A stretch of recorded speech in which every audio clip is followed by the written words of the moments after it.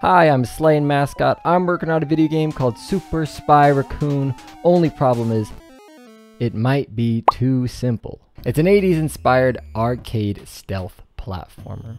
You play as a raccoon, where the objective is to obtain all intel without being spotted.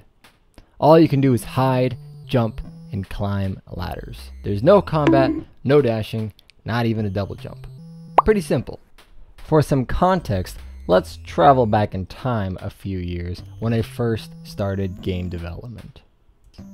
Now I, the big brain developer, was smart enough to realize I wasn't gonna make Grand Theft Auto by myself. I wasn't gonna make Zelda by myself. Heck, I knew I probably wasn't even gonna make Gex. So I looked toward the indie games. Hollow Knight, Katana Zero, Celeste. One of these days I might make a game like that. But all of those games are actually deceptively complex, and they took a ton of time to develop.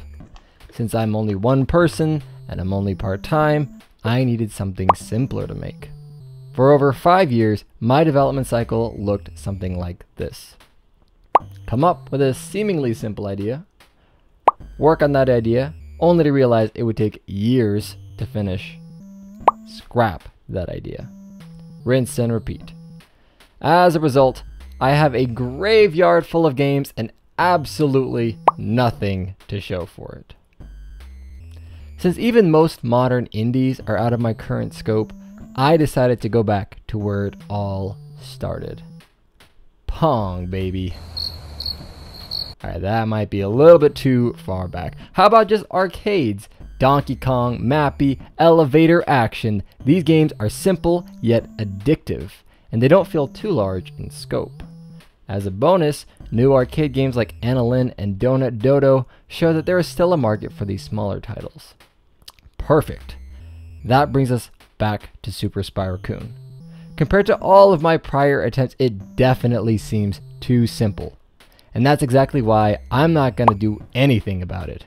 Instead of adding more mechanics, I'm choosing to spend time playtesting, adding polish, and tweaking the level design. In fact, I've even gone so far as removing features and mechanics from previous prototypes in order to streamline gameplay and make the game even simpler. In early builds, patrolling enemies could actually be distracted by whistles and other sounds in order to get them off of their track. In addition to hiding behind bushes, the player was also able to hide behind barrels as long as they were crouching. I even played around with the idea that the player character could transform into other animals, using their abilities to help them platform. While these all sound amazing on their own, each time I came up with a new idea or tried adding more features to the prototypes, I could feel the scope getting larger and larger, and the project less and less manageable. Instead of focusing on adding additional features, I decided to focus on what made the game fun already. The adrenaline rush when you squeak by an enemy and clearing the level by the skin of your teeth. And since gold files, which are worth more points, are randomly placed each level, there's a healthy mix of strategy and skill required to beat the level each time.